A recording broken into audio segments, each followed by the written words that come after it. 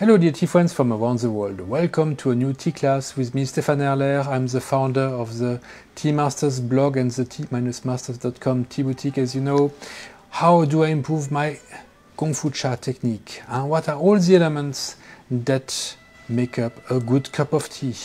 And today I was thinking of doing something a little bit different for our class because I really want to focus on you, you listening to me right now.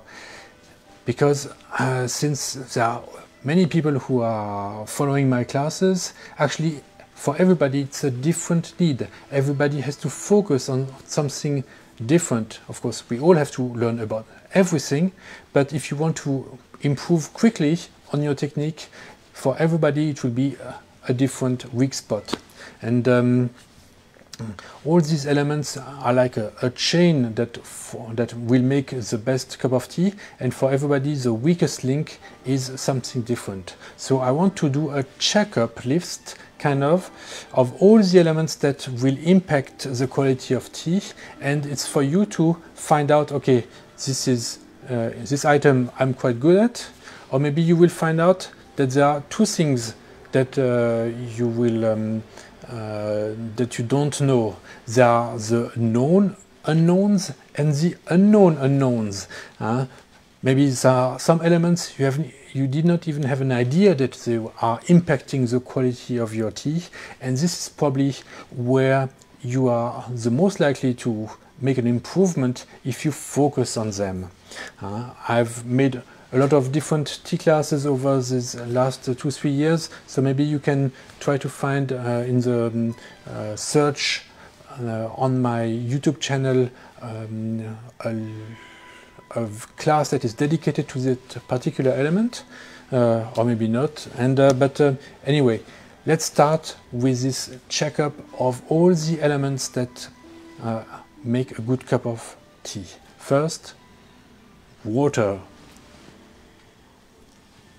Water. Water is 99% of our tea, and therefore it is really one of the most important elements that is going to impact the quality of your tea. So you really have to pay attention to suitable water for your tea. Maybe you try different waters that are available to you: mineral water, tap water, filtered water, different mineral waters. Try to find the one that is the most suitable for the teas that you are brewing most of the times. And very often it's going to be a low mineralized water, not too heavy, not too strong in taste and flavor. Otherwise, these when they are too plentiful with minerals, they will crush the flavors of the tea. So in general, you want a water that is rather light, but not an RO, reverse osmosis water. This one we would call dead. It brings no flavor to the tea. Water, what else? It's how you heat. In what you heat your water. Are you using a tetsubin, which helps to preserve the oxygen quite well, keeps the water kind of alive, and adds a little bit of iron and sweet taste? Or are you using silver kettle, which is maybe even more suitable for light teas, for green teas, or fresh oolongs? If you're using a plastic kettle or a stainless steel kettle, you might find out that this will affect your water in a negative way. It will give a taste of plastic, or the stainless steel becomes old much faster. So what you use, what material you use for your kettle will have an impact. How you warm your water will also have an impact. Are you using an induction plate? Are you using red heat? How you say resistance? Are you using charcoal fire? When you use charcoal, you have to be careful not to have too much smoke, You have to really dry your charcoal very well, and because the smoke otherwise will mingle with the smells of the teas, and you don't want this. You want only to enjoy the tea, not the charcoal. So how you warm up your water will also have an impact, and at which temperature.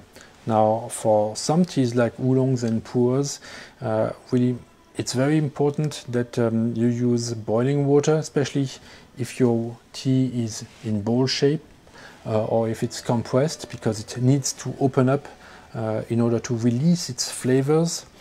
When the leaves are already open and or twisted, like a baozong or a green tea, here you might be able to use a slightly lower temperature, but in theory, when you want to judge a tea, you only use boiling water. It's only if you understand your tea, and if you understand it has some defects, that you might want to reduce maybe the temperature of your water, or you might want to brew in a certain way that it lowers a bit the temperature of the water. But in general, the ideal is to have such a quality tea that it will work best with boiling water, because the higher the temperature of the water, the more flavors you are releasing, and if the tea is good, you want most of these flavors out of the leaves. You don't want to keep them in the leaves. You don't want to waste good material, and by using a water temperature that is too low. So this is already many elements we saw with water that are important: the material, the water itself, how you boil it, and to which temperature. Let's come to the second part of the other element that will affect your tea. It is your brewing vessel and your drinking vessels. So here I'm choosing porcelain, white porcelain, gaiwan, and teacups. The advantage with this is a similar. It's the same material that are used in competitions, because it's neutral, so it won't add, but it also won't retract to the flavor of your tea. So if you are in a study mode, if you are also in a judging mode, porcelain is really the way to go, and white, because then you can better see through and observe the color of the tea, and also its turbidity level, and how clear it is, how clean it is. All this is important to judge tea, and the better you see its color, also the more information you get from the tea, and the more you can enjoy it. Also, a fine porcelain will be smooth on your lips, and will give you also more pleasure than a porcelain or a pottery that is very thick and feels more rough. So finesse, it can be better achieved with porcelain. That's why it's really a very suitable material for brewing and for drinking tea. For if you are using an Yixing or a pottery teapot, this will then depend on how well you understand your teapot and its relationship with the tea. Is it a material that is going to transform the flavors of the brew in a positive or in a negative way? And these both are possible, and for me this was one of the big improvements that I made in my journey. I was stuck at one point because I was using a red clay teapot that would absorb all the flavors from my teas, and was really not suitable for the teas I was brewing, mostly high mountain oolongs.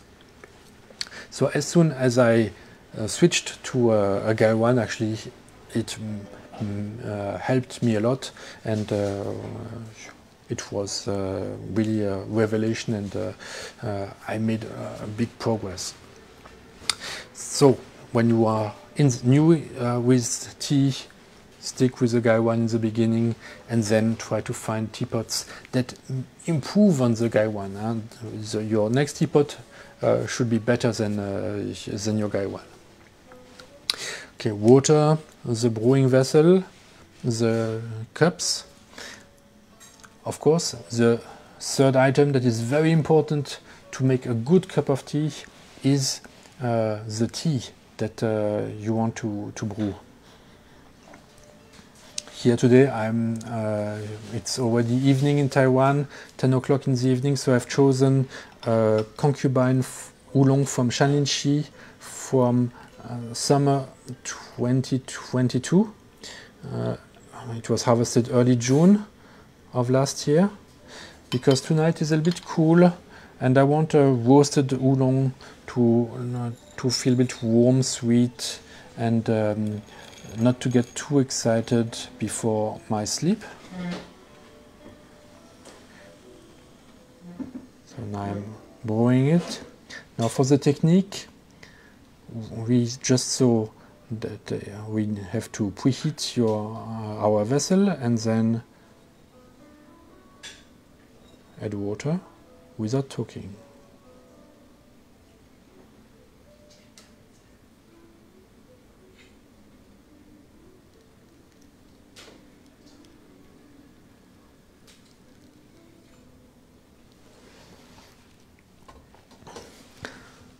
Okay, let them unfurl a little bit longer. So this technique of brewing and adding water, all this will have an impact on the quality also. But first, let's go back to the tea, the quality of the tea. And so the more we understand about the tea, have we already tried it before in the past? So then if you do, then you have a better knowledge about it.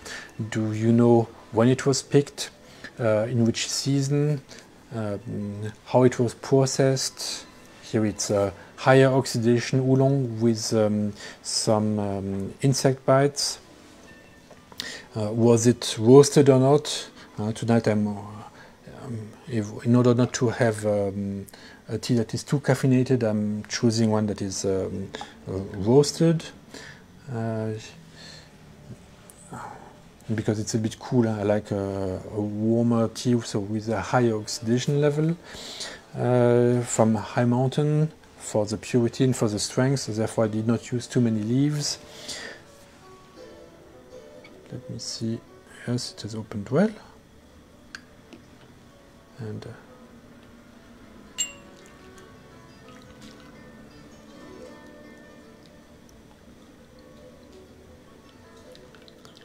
okay, doing like always a back and forth between the cups in order to have a balanced brew in each cup.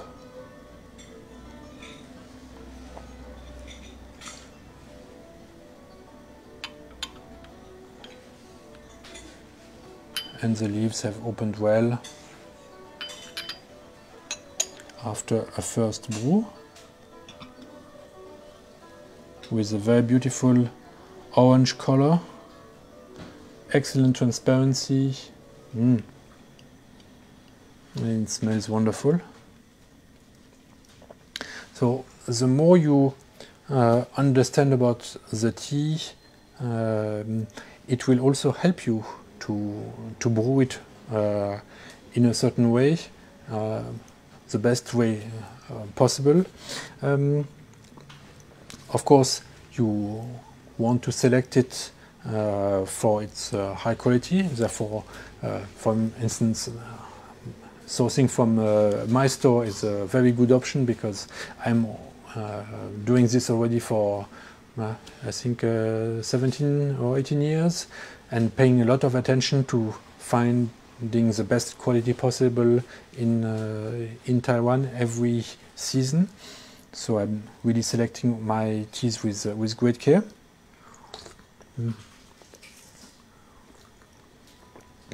Very, very sweet, very pure, and a lot of fruity notes, and a nice long sweet aftertaste that is very comforting and very relaxing. So quality of the leaves is also very important, and another element that is very important is the choice of the leaves. So actually is you, how you are going to react to the leaves. Let me take an example. If I'm at the beach, Bordeaux would not do well. Maybe the best Bordeaux in the world, Château Aubryon, Château Lafite, Château Margaux. If you were to get one of these red wines when you're on the beach, definitely they would be not be appreciated because they are not a good fit for such a heat. These are very strong wines, concentrated, that would do best with an excellent meal in winter in a restaurant or in a family dinner. But on the beach you want a rosé, a beer maybe, or something that will, or actually what I like is a high mountain oolong on the beach. But these full-bodied wines, they would not be good match because they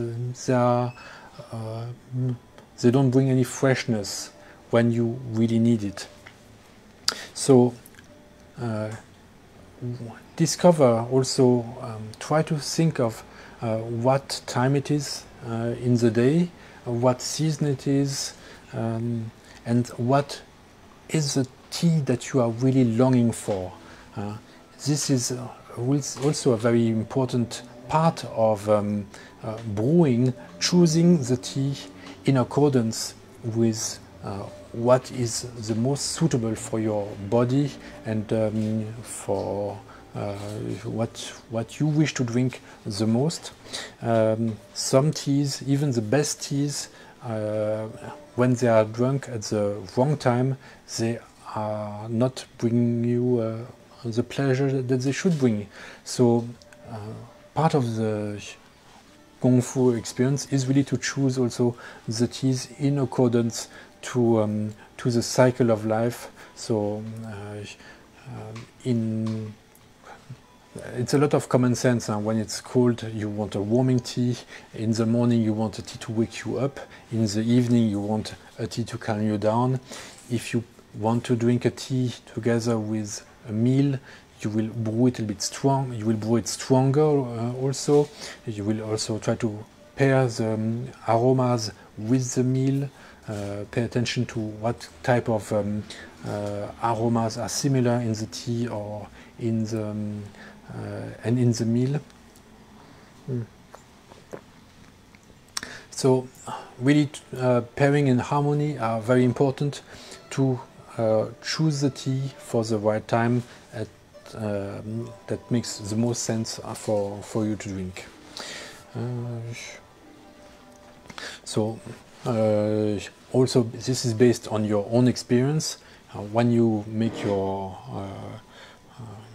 when you have your own tea collection, you will try to think of, okay, which is the tea that gave me pleasure at that particular time, and that I know this other tea is maybe very expensive, very good.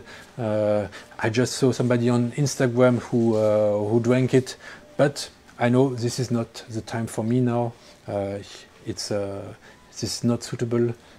So try to really also select the tea that is suitable and in harmony with the moment that you experience now. Okay. Now this is the tea I need.